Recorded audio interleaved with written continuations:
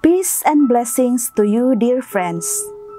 Today we celebrate the feast of Saint Monica, the mother of Saint Augustine of Hippo.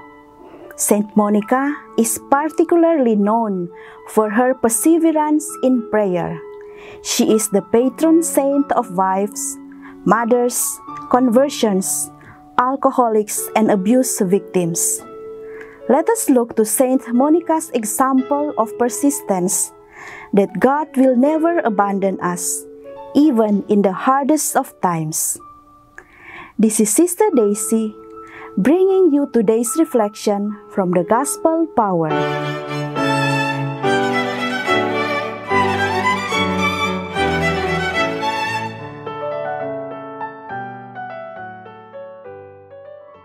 Jesus said to his disciples, "Keep awake therefore, for you do not know on what day your Lord is coming.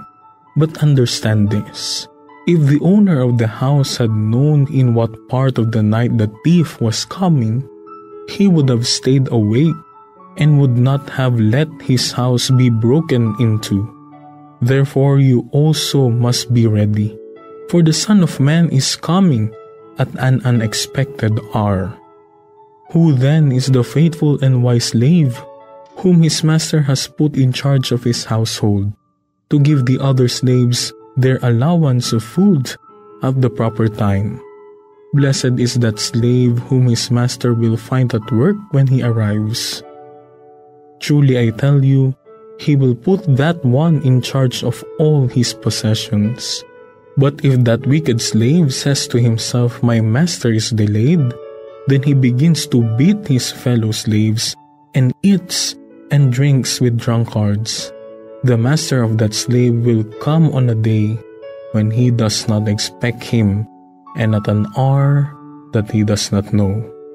He will cut him in pieces and put him with the hypocrites, where there will be weeping and gnashing of teeth."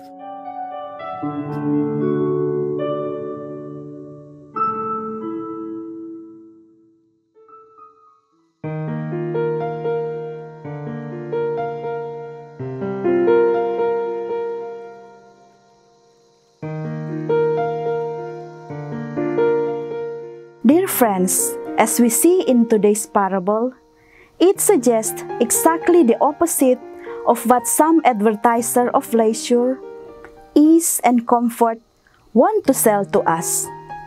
While such propaganda promotes distraction by appearing to offer relief from the burden of our usual occupation, the call of Jesus is to be vigilant and focus on one's responsibilities.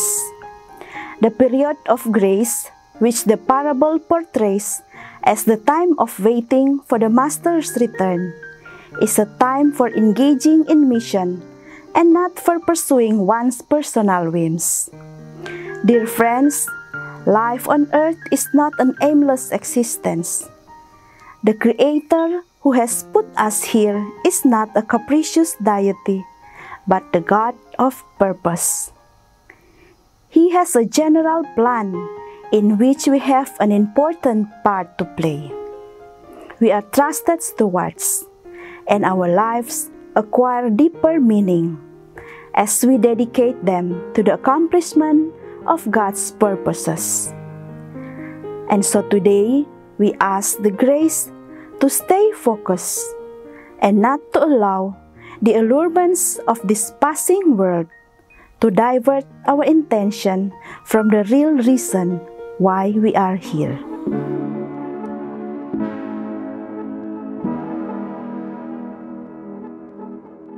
God our Father, we come to you in our need to ask your protection against the COVID-19 that has disturbed and even claimed lives. We pray that you guide the people tasked to find cures for this disease and stem its transmission.